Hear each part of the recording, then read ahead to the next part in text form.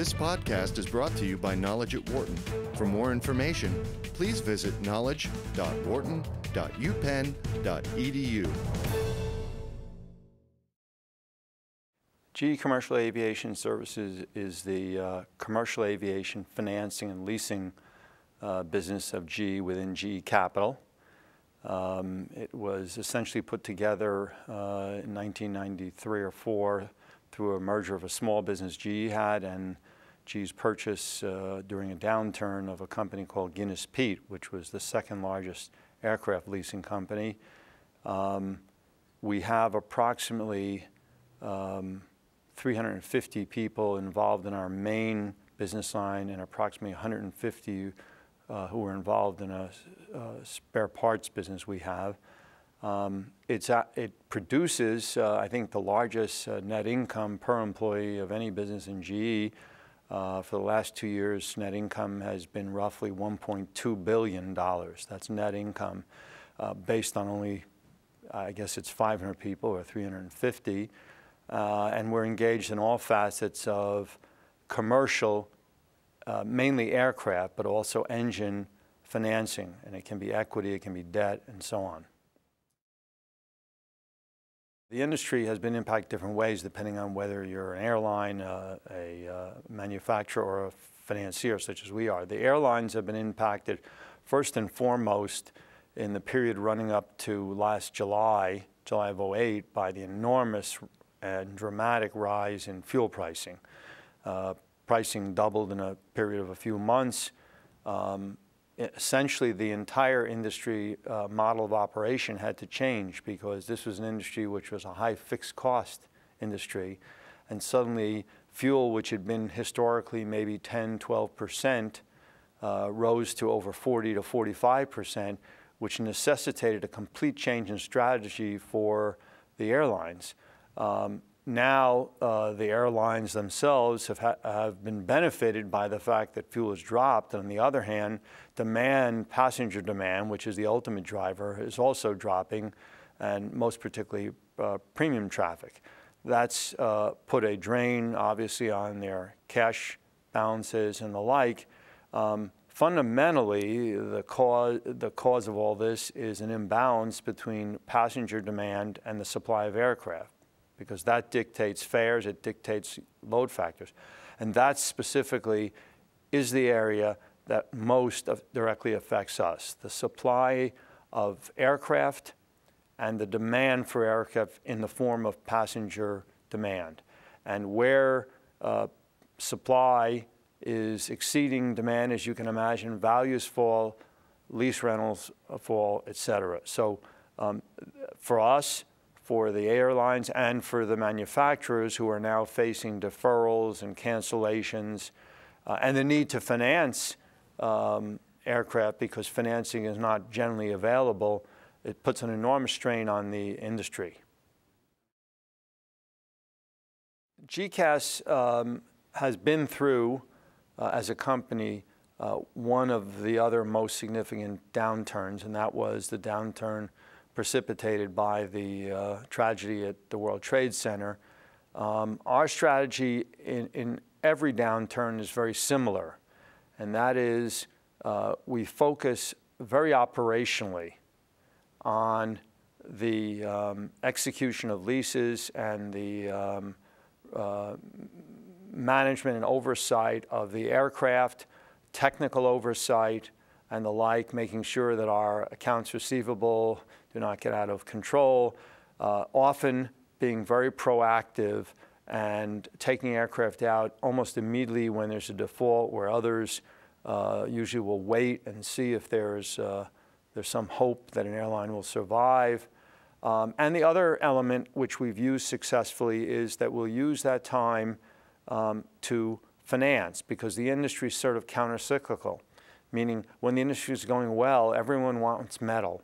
And that was true from the third quarter of 2004 through the end of 2007. One could not meet the industry demands for metal. So our metal, meaning our 1,500 aircraft, were in great demand. Everyone had access to capital, so they didn't need our financing. Since the first quarter of 2008, it's reversed. no one is looking for a lot of metal, but everyone needs cash. And that's where we have generally moved, so that we try to deal with the countercyclicality through the offering of various products, metal or money. Management across a global organization can be challenging. It's obviously been simplified because of the internet and access to electronic means of communication. Otherwise, it would be almost impossible, because this morning, a half an hour ago, I was on an email with our China team who was dealing with the default, and they wanted my approval for something, and if they had to send a letter in and whatever, it wouldn't work. But the biggest challenge, I think, is just making sure that communication, first of all, is consistent and clear throughout the organization.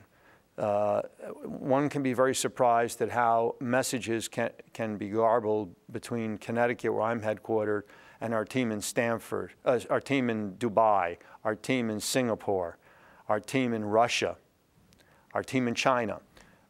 Number two, I think it's very important, and it's proven to be true, that we have to be mindful that the conditions that our team works under are not necessarily as easy as our conditions are here in the States. It's not to say that there isn't access to the internet, but often the distances they have to travel. My leader in Singapore, when he has to travel from Singapore to Australia, New Zealand, up to Japan, we're talking about enormous travel time, which puts a burden on him personally and on his team. Those are the main things, but we have for about 8 years, had a very global mindset. We have been pushing more and more into the developing world, and the team has responded well, because like most energized people, they want the opportunity to succeed. So as we've been allocating more aircraft to China, to Russia, to India, to Brazil, to Malaysia, okay, that team has responded because they see a growth of the business in their area. There is a significant difference both in the global markets and even domestically between GCAS and our competitors, including even the really outstanding ones, in two respects, I would say. We are the most global in terms of our penetration of offices. We have more feet on the street, closer to the airlines than anyone. I'm not aware of anyone who has 2 salesmen in Russia. I'm not aware of anyone who has a team actually focused on Africa specifically. We have more people in China and people in Latin America who are there constantly. And our view is that if you're going to service the customer, you've got to be near the customer. That's one. I think the second and equally significant issue is that, generally speaking, our competitors fall into one of 2 categories. They are either financiers of aircraft, mostly banks who provide debt, or they are operating lessors, such as ILFC, which is still an AIG subsidiary, or CIT, or Royal Bank of Scotland, or whatever. We are the only party in this field that we know of that is large in both areas. We are both a financier, meaning an airline has purchased an aircraft and is looking for financing. We will provide either equity or debt, or we buy speculatively from Boeing and Airbus and Bombardier and Embraer, and then we look for customers. We're the only ones who do that. We're the only ones who provide spare engine leasing. We're the only one who do part trade out. So we have a much more comprehensive suite of products and services than we offer. And historically, because of that, we've been able to do better during the various cycles, because it's a very cyclical industry, unfortunately. Well, challenges to keep me awake at night, I'm going to put aside my teenage boys for the moment. They're the ones who keep me awake mostly, are that the length of this cycle, one,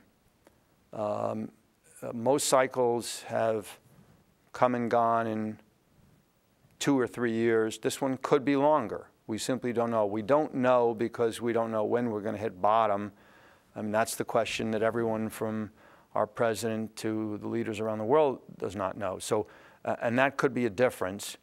And the second thing that always keeps me awake, although not right now, is there going to be some sort of technological breakthrough in the next generation of aircraft which will obsolete our existing fleet of over $40 billion of aircraft more quickly than was in our business plan? And that is something that worries me. I think there are many things that concern me. I think that the governments, particularly the U.S. and Western Europe, must do something to improve air traffic control. And that would be an enormous benefit to the industry, because the industry then could manage their aircraft more efficiently, avoid costly fuel, and reduce emissions, and make flying actually a more hospitable thing for the flying public. For more business news and analysis from Knowledge at Wharton, please visit knowledge.wharton.upenn.edu.